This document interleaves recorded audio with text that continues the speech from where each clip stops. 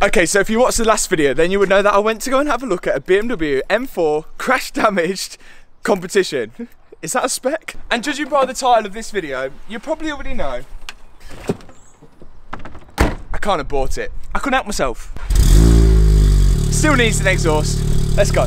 Now, although I feel like when I looked at this car, I checked over everything, since I've bought it, I feel like I've missed a few things, and there's some things which don't quite, well, add up.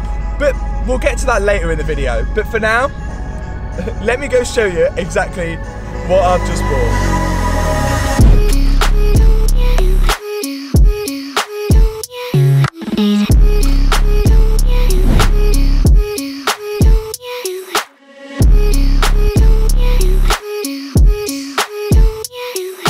Well, here it is, my new BMW M4 Competition.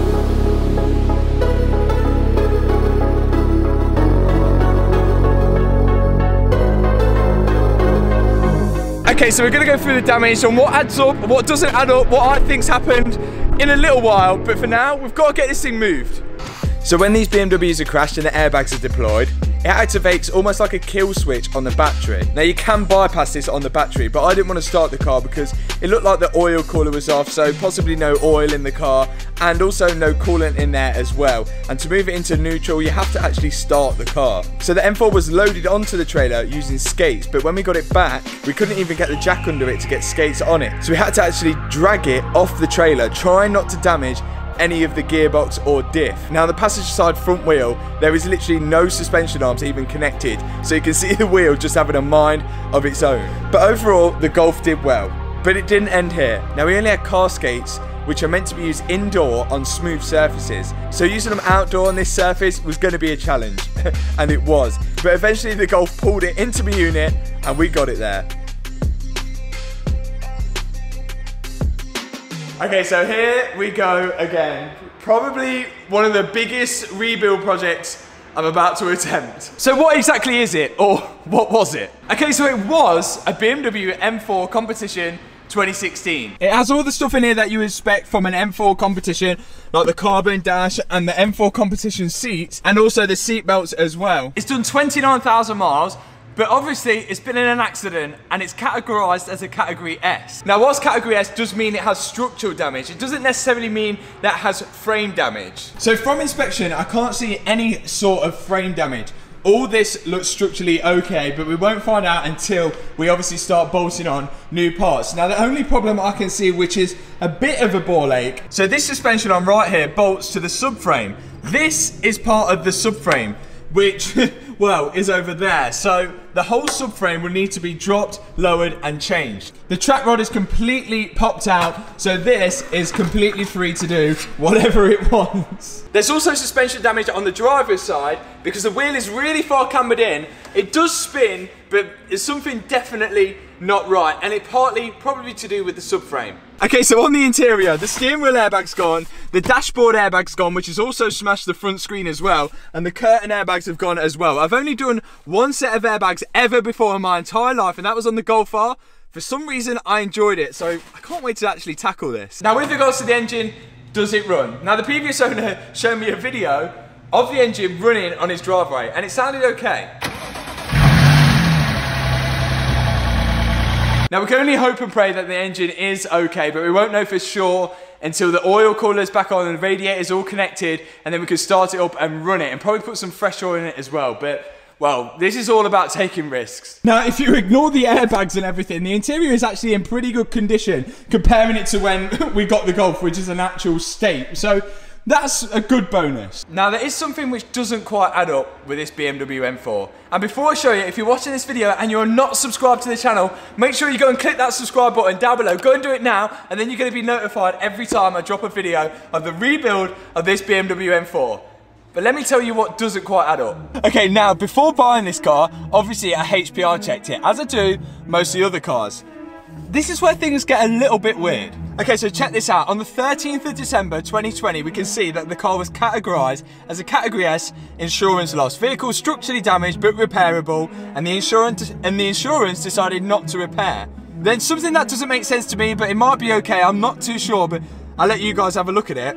Then it says here the current plate was transferred to this vehicle on the 18th of the 1st, 2021. So does that mean the car had the old registration plates put back on it and the car's been fixed and driving since then and then crashed again? Or does that mean that the original plates just got put back on it when the car was auctioned? Not too sure. But either way, it doesn't change the fact that I bought a BMW M4 which now needs repairing. But stay tuned because things are about to get a lot worse. Now what I want to do, just for peace of mind, is to drop the metal tray off which is underneath the engine, just to see if there's any damage to the sump. Fingers crossed there isn't. Before we get started on that, I wanted to say that buying all these crazy cars and doing these modifications has literally been like my childhood dream, and it's absolutely unreal. I still can't believe it to this day. But isn't it mental how one Audi TT can change into the Lamborghini Gallardo and a bunch of other crazy cars? And none of this would have been possible without hard work, and that's the whole reason behind this new merch collection. So here it is, the new collection, the hard work beats talent collection. The t-shirts are a longer fitment, the print comes on hoodies as well, and also as the weather decided to get better, we decided to go for the shorts as well. A full collection. And an added cool little bonus, the ink is actually reflective. So if you want to grab some of the new collection and support the channel, click the link in the description box below. Right, let's get this under tray off.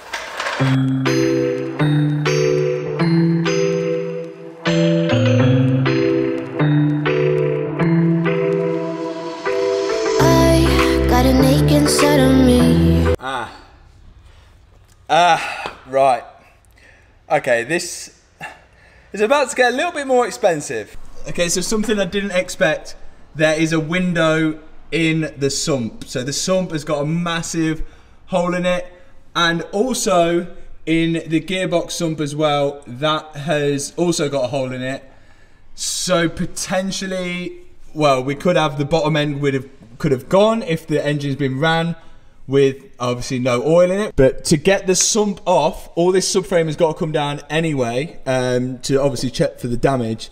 So, oh, fantastic. This is all just great fun, isn't it? Okay, so here's the conclusion. The gearbox sump has got a hole in it, the engine sump's got a hole in it.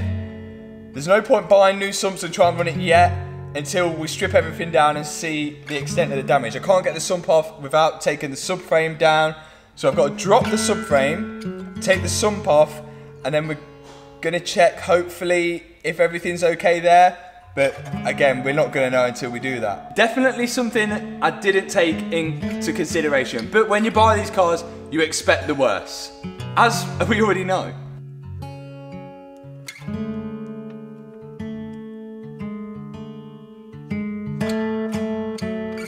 Well, what an unexpected turn of events.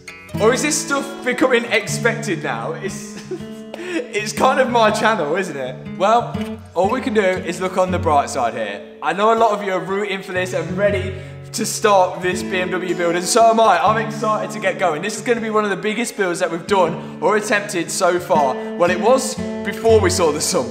The good thing about this one as opposed to the C63, we know it's not been doctored up. We've almost got it fresh from the accident. I mean, look, we've still got the grass from the ditch that this car ended up in. Okay, so the guy who sold me this was a young lad in his early 20s, I'd say. He bought it from an auction, crash damage.